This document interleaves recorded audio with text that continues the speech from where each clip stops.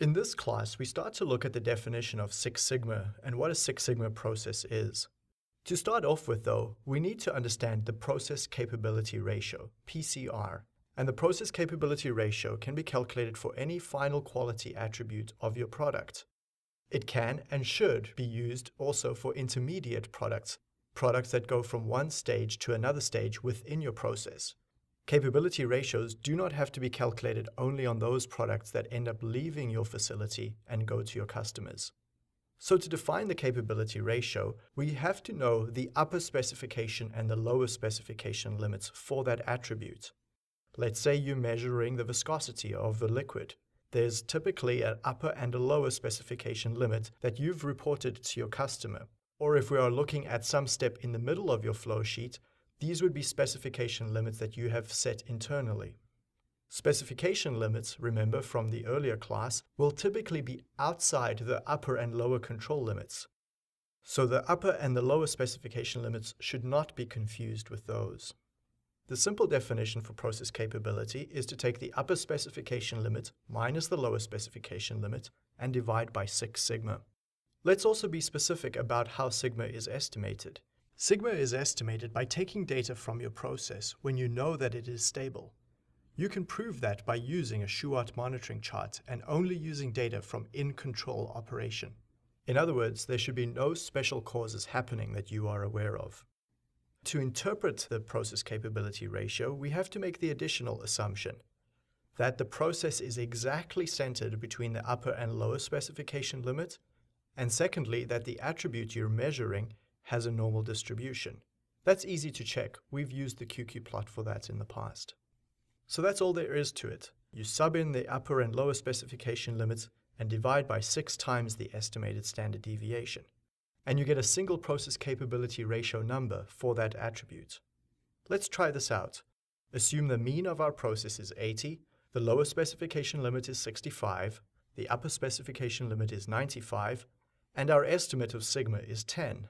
Calculate the process capability ratio for that system. You should have got a value of 0.5.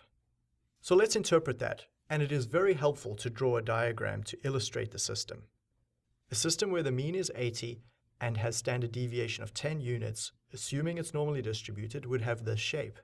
Let's now superimpose those lower and upper specification limits on there. And I've emphasized the region below the lower spec limit and the region above the upper spec limit. That's a lot of area that's shaded, indicating a lot of the product we're producing on our process is outside specification. This is actually a really bad process. A PCR of 0.5 is very undesirable.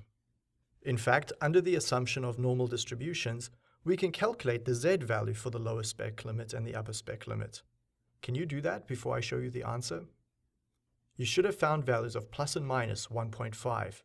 And using the pnorm function, or looking this up on tables, we will find that 13.4% of our process production is outside the limits.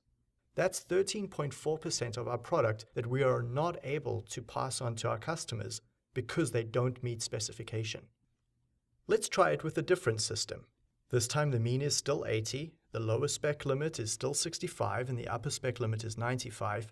But let's see what happens if we're able to reduce the variability in our process 4 times. That's a sigma this time of 2.5. So go ahead and calculate the PCR for that case.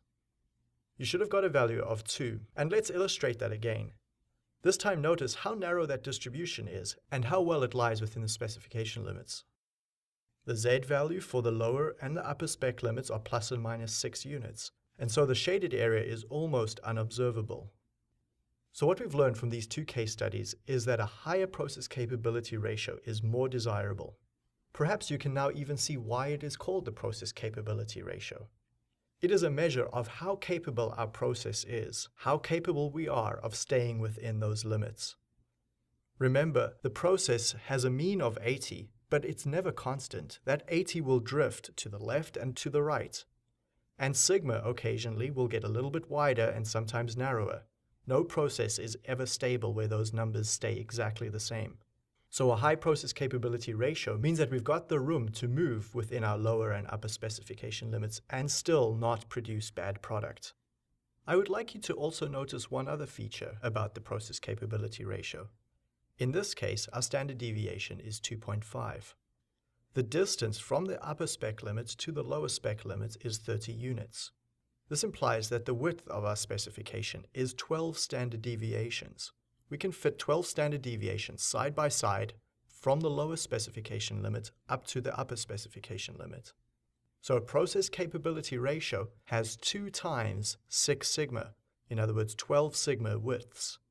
A process capability of 1 implies that the width of the process is 6 sigma, 3 standard deviations from the mean to the lower specification limit, and 3 standard deviations from the mean to the upper specification limit, giving you a total width of 6 sigma. Let's illustrate that. Here I've drawn a process which has PCR equal to 1. The lower and the upper specification limits are the same as in the prior example, but this time sigma is equal to 5 standard deviations. So the width of the process is 6 sigma. What is the area of probability under that distribution that lies outside the specification limits? You should have found the Z values for the lower and upper specification limits to be plus and minus 3, and then using the pnorm function in R, or from tables, you should have found that 99.73% of regular operation lies within the limits and 0.27% of your operation lies outside the limits. That means if you've produced 1,000 products on your process, only 3 of those 1,000 products lie outside the limits. That's still a high number. PCR equal to 1 unit isn't a desirable process, even though it sounds quite high that 6 standard deviations fit in the gap from the lower spec limit to the upper spec limit. Actually, what we term a 6 sigma process is a process where there are 12 standard deviations, 6 sigmas to the left and 6 sigmas to the right, giving a total of 12. So you can see then that a 6 sigma process is one where the capability ratio is 2.0, and such a process produces almost no off-specification product. In fact, a minimum requirement on a process is where the capability ratio is 1.3. Processes where the attribute being measured has a critical application or is there for safety purposes, we typically look for values of 1.7. And a capability of 2 units is the standard that we aim for as far as we possibly can within reasonable costs. Now there is one shortcoming of the definition that we've looked at, and that is of course the assumption that we're operating right in the middle of the lower and upper specification limit. Almost no processes have this exact midpoint. Mostly we are operating closer to one of the specification limits. And so we redefine the process capability ratio, and we call it CPK, as follows. We choose the worst option. Are we closer to the upper specification limit? Then we use this first equation. If we're closer to the lower specification limit, we use the second equation. Or we can combine it together in one equation and use the minimum function. In other words, we choose to report the capability that is the lowest. Let's emphasize once more 2 of the important assumptions in the CPK value. The attribute being measured has to be assumed normally distributed in order to interpret CPK in the way shown so far. And secondly, the assumption is that the process is stable, that no special causes are operating on the process. If there are special causes, we need to wait till the process is stable, then collect the data and calculate sigma from those data. Sigma calculated when the process is not stable is likely to be a much higher value, so you don't want to be using that sort of data anyway to calculate your capability. Now, I don't want you to go away and think that CPK is a fairly artificial number. This number is widely requested by customers.